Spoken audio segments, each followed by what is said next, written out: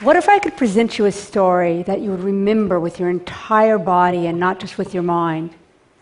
My whole life as a journalist, I've really been compelled to try to make stories that can make a difference and maybe inspire people to care. I've worked in print, I've worked in documentary, I've worked in broadcast, but it really wasn't until I got involved with virtual reality that I started seeing these really intense, authentic reactions from people that really blew my mind. So the deal is that with VR, virtual reality, I can put you on scene in the middle of the story. By putting on these goggles, right, that track wherever you look, you get this whole body sensation, like you're actually like there. So 5 years ago is about when I really began to push the envelope with using virtual reality and journalism together. And I wanted to do a piece about hunger. Families in America are going hungry, food banks are overwhelmed, and they're often running out of food. Now, I knew I couldn't make people feel hungry, but maybe I could figure out a way to get them to feel something physical. So, again, this was 5 years ago. So doing journalism and virtual reality together was considered a worse than half-baked idea, and I had no funding. Believe me, I had a lot of colleagues laughing at me. And I did, though, have a really great intern, a woman named Michaela Kopse-Mark.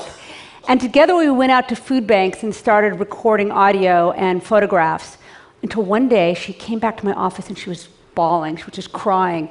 She'd been on scene at a long line where the woman running the line was feeling extremely overwhelmed. And she was screaming, you know, there's too many people. There's too many people. And this man with diabetes doesn't get food in time. His blood sugar drops too low, and he collapses into a coma. As soon as I heard that audio, I knew that this would be the kind of evocative piece that could really describe what was going on at food banks. So here's the real line. You can see how long it was, right? And again, as I said, we didn't have very much funding, so I had to reproduce it with virtual humans that were donated, and people beg and borrow favors to help me create the models and make things as accurate as we could. And then we tried to convey what happened that day with as much accuracy as was possible. There's too many people. There's too many people. Or somebody that's...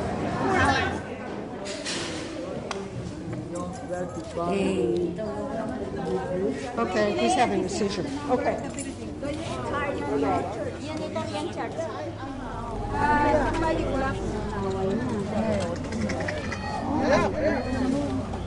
Need help. Yeah, we need an ambulance, somebody. So the man on the right, for him, he's walking around the body, right? For him, he's in the room with that body. Like that guy is at his feet. And even though with his peripheral vision, he can see that he's in this lab space, right? He should be able to see that he's not actually on the street. But he feels like he's there with those people. Very cautious not to step on this guy who isn't really there, right? So that piece ended up going to Sundance in 2012, a kind of amazing thing. And it was the first virtual reality film ever, basically. And when we went, I was really terrified. I didn't really know how people were going to react and what was going to happen. And we showed up with these like duct tape pair of goggles. Oh, you're crying. You're crying. Gina, you're crying. So you can hear the surprise in my voice, right? And this kind of reaction ended up being the kind of reaction we saw over and over and over. People down on the ground trying to comfort the seizure victim, trying to whisper something into his ear or in some way, you know, help, even though they couldn't. And I had a lot of people come out of that piece saying, oh my God, I was so frustrated, I couldn't help the guy, and take that back into their lives. So after this piece was made, the dean of the cinema school at USC, at the University of Southern California, brought in the head of the World Economic Forum to try hunger. And he took off the goggles and he commissioned a piece about Syria on the spot. And I really wanted to do something about Syrian refugee kids because children have been the worst affected by the Syrian civil war. I sent a team to the border of Iraq to record material at refugee camps, basically in an area I wouldn't send a team now, as that's where ISIS is really operating. And then we also recreated a street scene in which a young girl is singing and a bomb goes off. Now, when you're in the middle of that scene and you hear those sounds and you see the injured around you, it's an incredibly scary and real feeling. I've had individuals who've been involved in real bombings tell me that it evokes the same kind of fear.